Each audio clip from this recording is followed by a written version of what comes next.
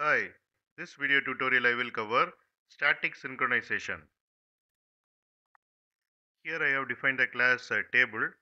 It has a print table method, and this print table method is static synchronized method. Here I am printing the thread name which is calling print table method. Here I have defined for loop. It will loop for 5 times.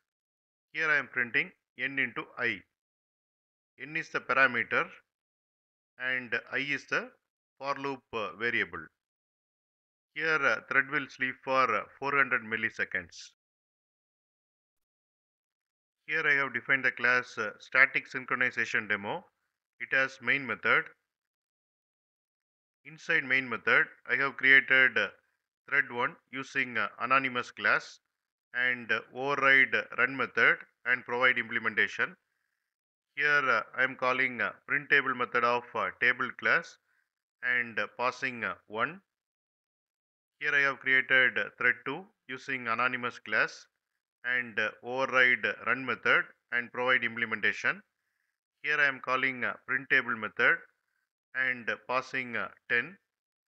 Here I am starting thread 1 and thread 2. I am running this program.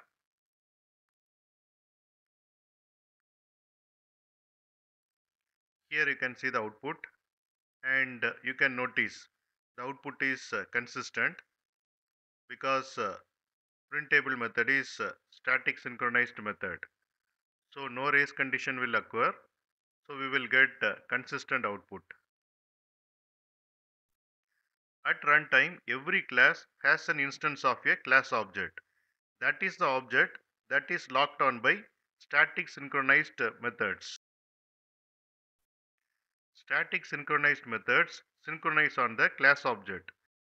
If one thread is executing a static synchronized method, all other threads trying to execute any static synchronized methods will be blocked. And this is about static synchronization. And thanks for watching.